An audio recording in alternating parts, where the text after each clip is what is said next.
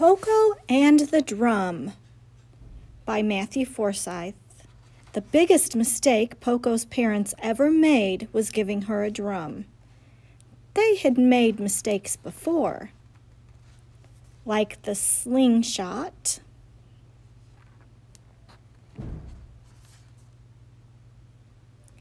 and the llama,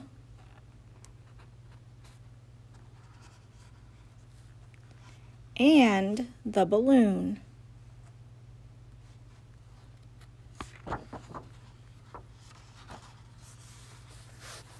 But the drum was the biggest mistake.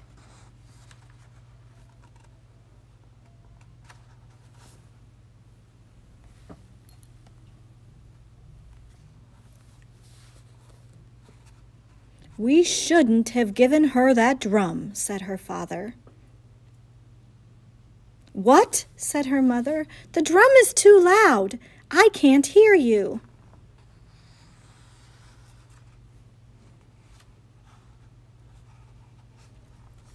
"The drum was a big mistake," said her father. "That sounds like a wonderful idea," said her mother, who still couldn't hear what he was saying. The next day her father said, "Pokko, why don't you take your drum outside for a while? But don't make too much noise. We're just a little frog family that lives in a mushroom. And we don't like drawing attention to ourselves." Pokko agreed, and she set out as quietly as she could.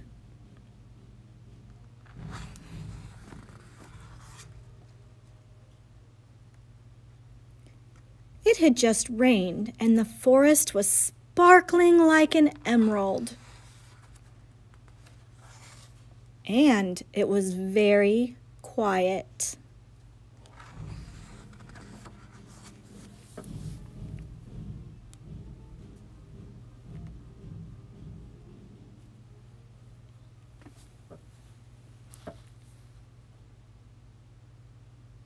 Maybe even too quiet.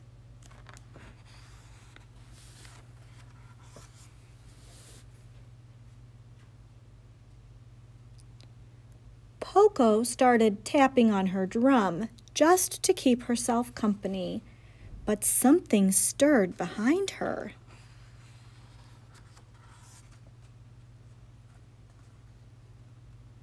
A raccoon started playing a banjo and started following her.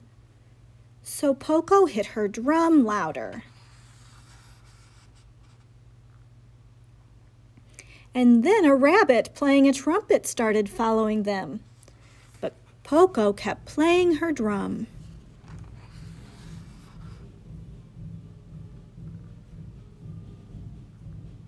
And then a wolf, who couldn't really play anything but was very happy to be near the music, joined in. And Pokko still played her drum.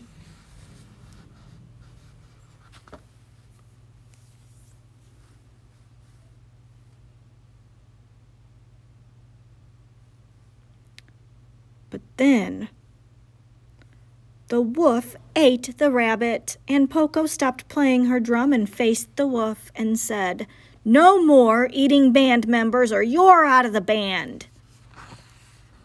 "I'm sorry," said the wolf, and he meant it. And then they all started playing again. And soon there was a crowd of animals playing instruments.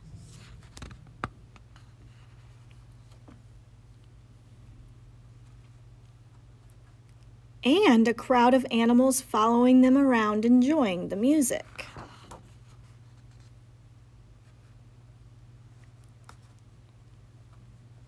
And they were all following Pokko.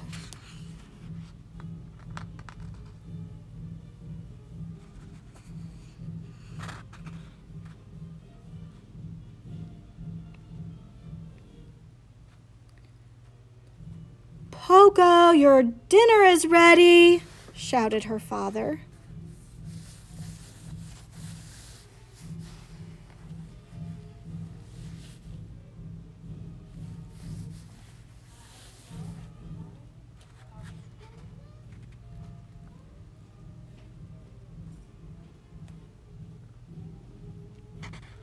But no one answered,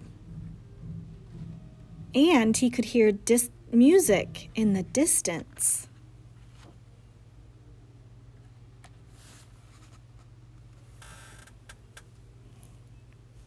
And the music grew louder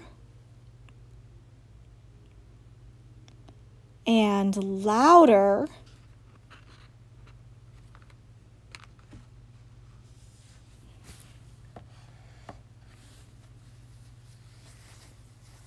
And louder.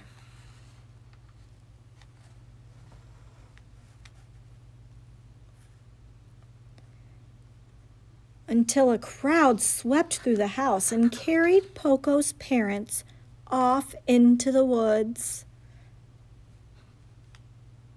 "Oh no," said her father. "Oh dear," said her mother.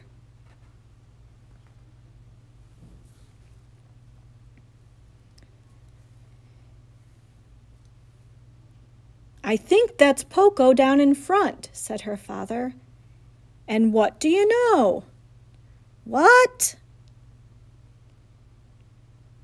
"What?" said her mother, who was just getting to the good part of her book. "I think she's pretty good."